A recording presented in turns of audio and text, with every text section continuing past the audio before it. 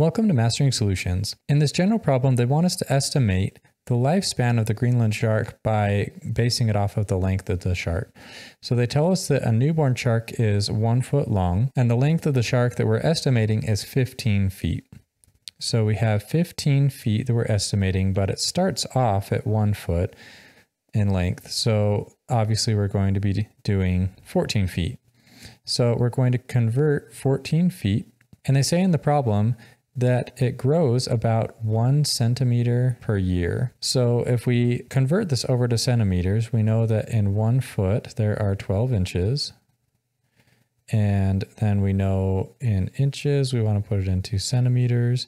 In 1 centimeter, there's let me redo this so there's a little bit more room here.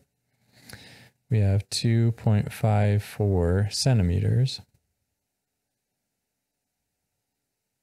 So now the feet are going to cancel, the inches are going to cancel, and we're in centimeters, which we need.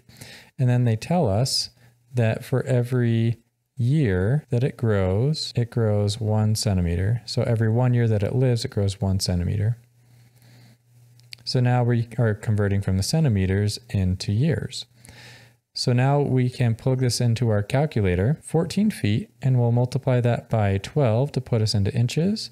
Now we multiply that by 2.54 to give us centimeters.